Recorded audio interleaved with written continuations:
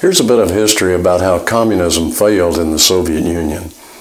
In August of 1980, Lech Wałęsa led Polish workers to strike the Gdansk shipyard, and that gave rise to a wave of protest all across Poland. Wałęsa gave credit to Pope John Paul II.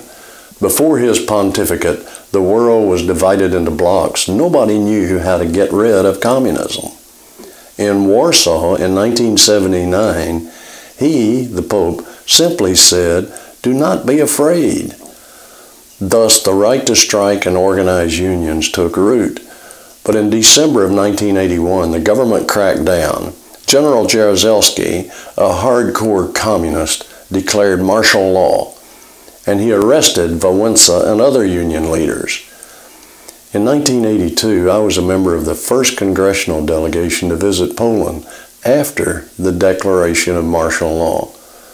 Our small delegation toured many sites, visiting with church leaders and others who were struggling to make the best of a tense situation. At every stop, the Poles treated us with respect.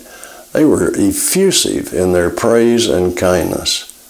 I concluded, the Polish people love America, and they love Americans.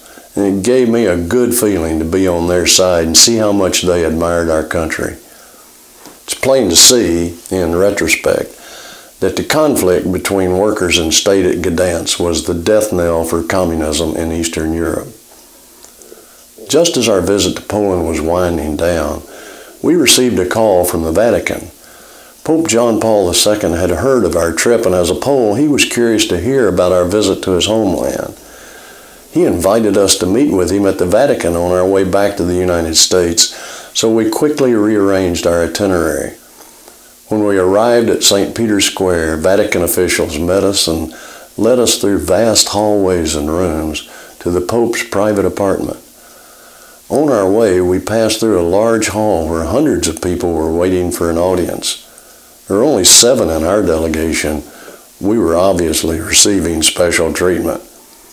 Eventually, we entered a small room with what appeared to be a throne at one end. Within minutes, Pope John Paul II, dressed in white cassock, entered the room through a side door. He took a seat on the throne and began reading a prepared statement into a microphone welcoming us to the Vatican. I thought it was strange until he finished, shoved the microphone aside, and stepped down to meet us. We shook hands, and for a remarkable half hour, we talked informally with the world's most important religious leader. He asked about our families, but he was most interested to learn how things were going in his homeland, Poland. His magnetic and engaging personality reminded me of President Reagan.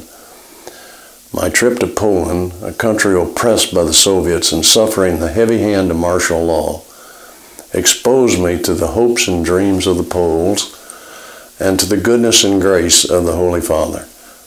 Emotionally drained, I hungered for home.